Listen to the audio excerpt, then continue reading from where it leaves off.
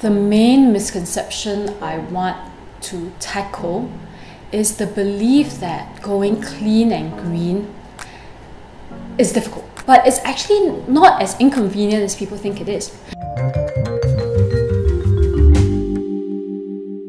Hey Tribe, Stephanie Dixon here for Green is the New Black TV, your guide to conscious living in Asia. Today we are shooting in Singapore with the lovely Min Chan, founder of Pur'itsy.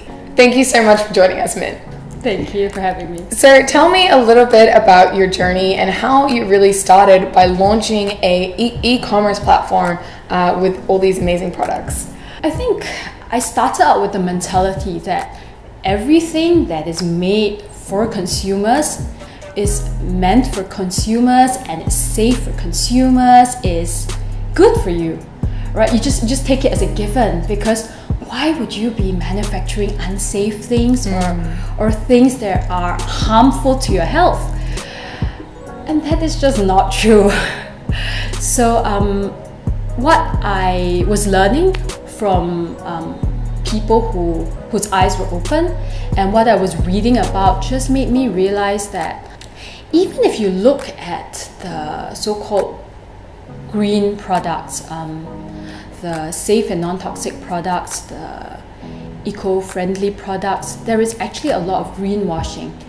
So, you know, what the label says doesn't really necessarily mean what it is. And so a lot of the time was spent looking for the products that really supported that. So it wasn't just a product for the made in a safe material for the sake of it, but it had to be something that worked in my life. So of course this then would have extended, you know, to your little boy, wanting to ensure that you had practical but safe products for him. So how did you really discover these products and how do you test them? Because on your website you say they are clean and green and tested. So what does that process look like? I was out there searching high and low for the kind of products that I needed to get for him. I would be there educating myself about the science, reading the product labels, asking questions, talking to the manufacturers, and reading all the blog articles out there to really decide for myself which were the products that, you know, were worth my time. So I realized I was sitting on a trove of information that surely someone else could benefit from. So immediately the next idea was just, why not just have a shop in Singapore, stocked with the same products that I worked so hard to find and that I know now, you know, is something that I trust to use on my child, in my family, in my home, and that actually works. Yeah. And Pur'itsy was born.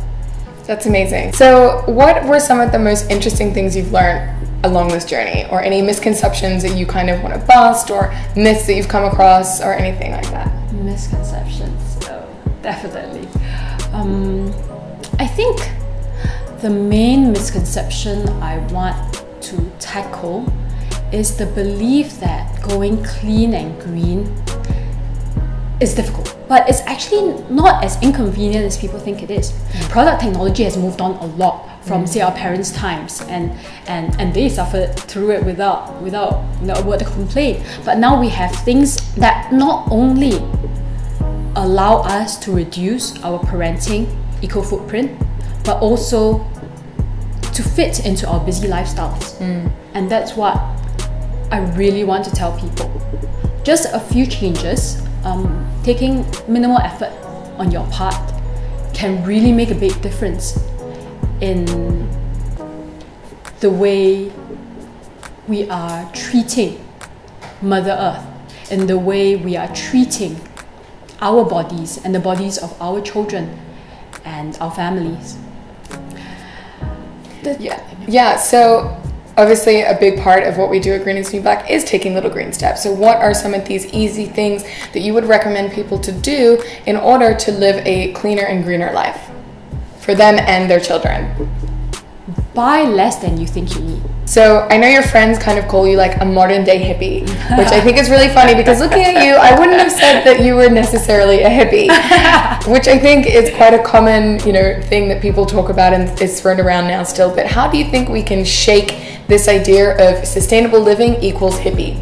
You know, what do we have to change and how can we really push that? Because I think nowadays it's a choice and it's a way that you live versus being something that's hippie? You know, sure, at first you feel a bit lonely, you know, trying to share with people why it's important to you to go green. And, but just keep talking, keep telling, keep sharing, keep asking, and you'll be surprised how quickly people cotton on and how quickly things change for the better. So we just have to keep soldiering on. Yes, keep soldiering on. Fight the good fight. So what would Mother Nature say if she could speak right now? I think she would tell us, remember, you are nothing without me.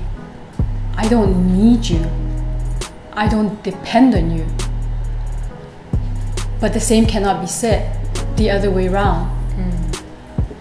And if we don't start realizing the price that we are going to pay, the price that we are already paying for our actions,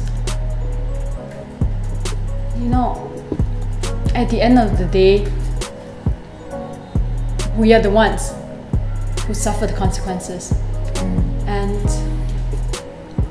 Mother Nature will just persist. That's really powerful. Thank you. And thank you so much for sharing with us today. Thank you for having me again. And thank you for watching. I hope you learned something today so that you can live more consciously tomorrow.